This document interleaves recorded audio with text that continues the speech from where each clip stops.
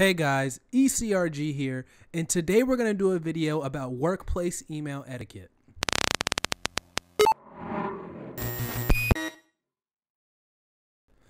Hey guys, ECRG here, and today we're going to do a video about workplace email etiquette. Now, this is something that a lot of people may know already, but for those that don't know, the workplace is a professional environment. Email is usually a professional way of communicating. It's not like instant message. If you want to know about a more casual way of communicating, you can look at our instant message video. That should be our most recent video, or one of our most recent videos.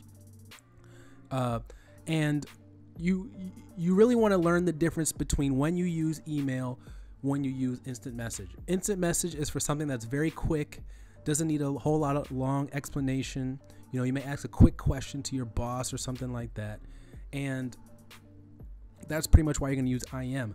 Email, you may want to throw in a chart. You may want to throw in an example, a picture or something. It may be a much larger and a longer reason why you're contacting your boss or something like that, or sending to somebody in general. More formal usually if you're going to be emailing a client.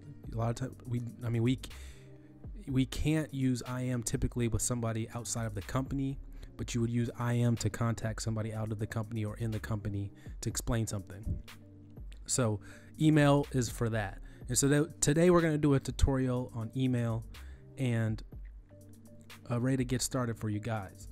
So today we're going to do an email to our coworker Becky, and we're going to ask her about something. So first of all, on the recipient, I'm just going to type Becky. This email isn't going to anybody, so we'll do an email. And today we're going to ask her about, I don't know, let's do an email about the meeting minutes. So let's ask Becky if it's okay if I do not turn the meeting minutes today. I instead send them out to the team the following day, and let's see what Becky says. So first of all, you're gonna come up here in the subject, and you're gonna write a good subject. So we'll just talk about weekly meeting minutes.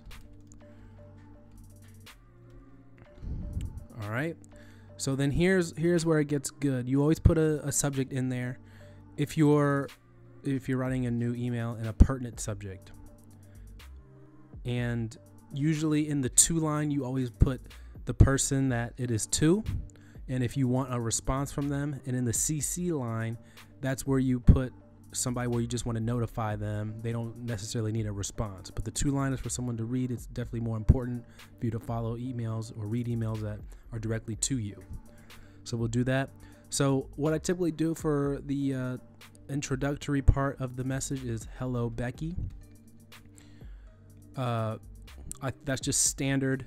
Some people say hello. That's typically more formal. Some people can say hi and then a comma. So either one I would say is fine. Those are pretty much the ones I see. Maybe even a dear Becky, if you're going to be writing like a long letter or something of that nature. But typically I just stick to the standard hello Becky. Okay, so I'm gonna come down here 2 spaces down, and we're asking her about the meeting minutes, if I can submit them to her next week. So hello Becky. And then we're going to say something along the lines of,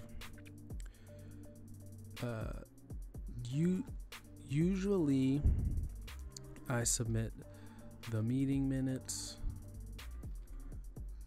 to you the same day after completion.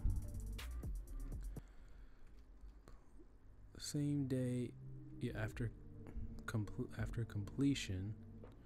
However, I have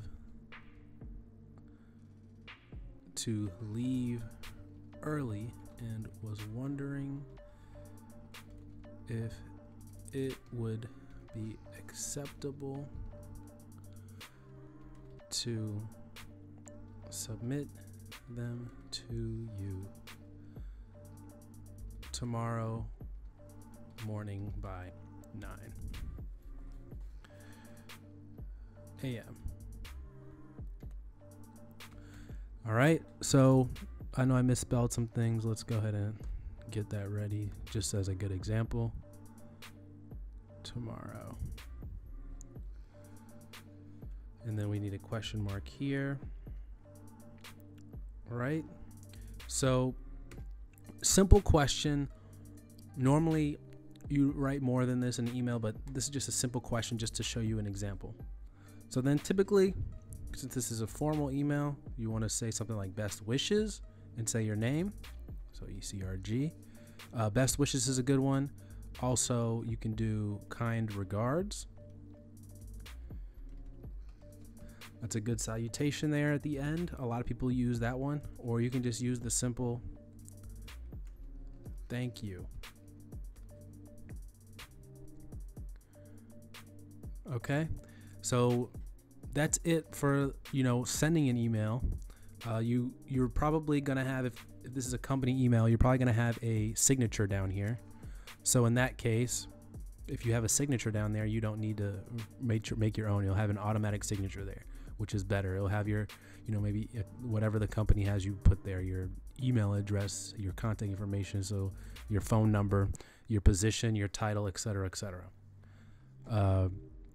Maybe we'll do a tutorial on building a signature, but it's usually pretty standard. Your company will have a format for you to follow, so that's usually not a big deal. So we're going to send that to Becky, all right? So pretend that I sent that, all right? So then Becky responds. We'll just pretend this reply. It says reply there usually after someone replies. ECRG.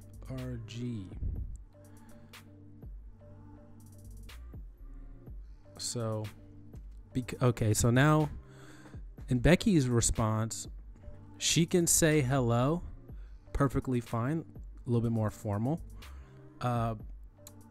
Sometimes people respond with just the message. And now this depends a little on company culture. This depends on who it is. So if you're an entry-level employee and you're typing a message, let's say Becky is a project director or director of some level, and she can respond to you with just this. That is fine. That's acceptable. And she might say something like, thank you, Becky. She may respond, that's all she may say. That is fine.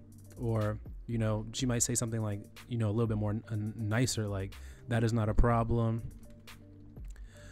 I can't wait to see them tomorrow. And that may be it. She may just say Becky. That's all fine. So you got to keep in mind who you're responding to when you reply. If you're usually of equal, you can respond how you like.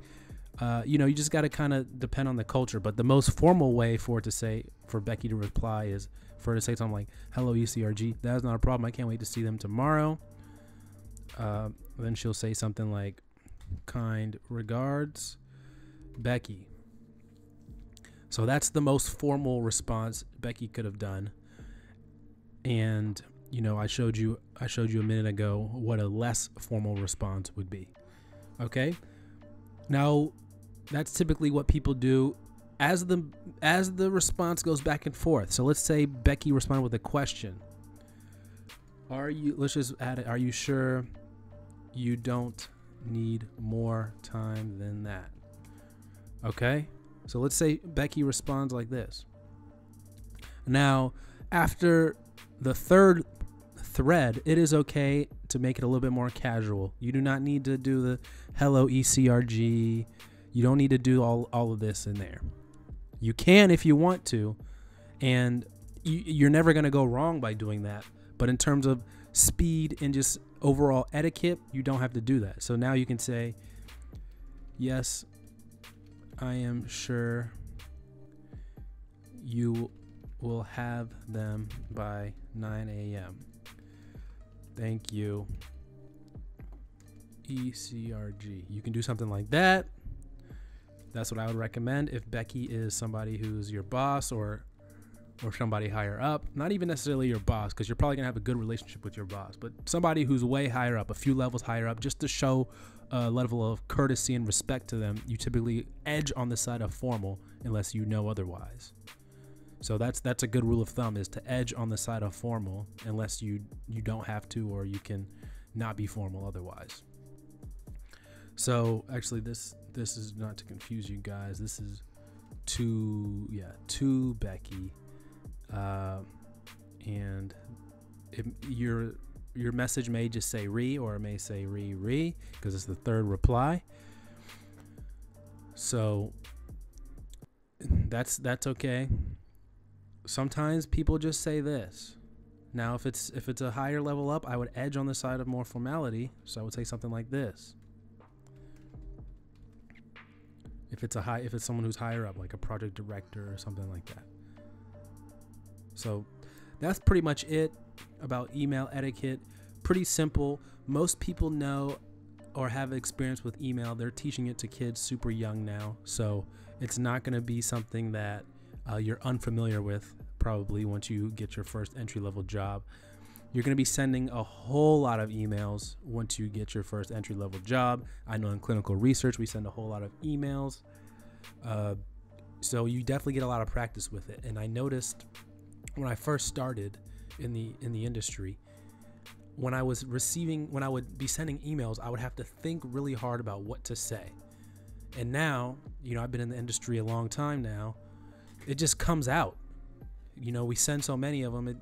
My response just comes out. Don't really have to think about it. It's almost like almost just like talking. Like I know what to say now. Whereas if I speak Spanish or something, I've got to think really hard about my sentences in advance. Got to think about the conjugations, etc.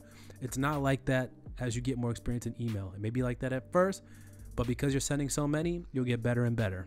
You'll get better at writing emails, and you'll tend to know what to say when people say certain things, just based off of practice. So there are some tips for you guys. Did a little short tutorial for you guys. Hope you enjoyed it. If you have any other tips or any etiquette that you like to abide by, please comment them down below. As always, you can email us at eliteclinicalgroup@gmail.com for any inquiries you have, want to do business together, want to help support these videos. We can do advertising as well, and if you want any resume reviews, we can become part of that program as well. All right, guys, that's it for the day. Take care. New video coming soon.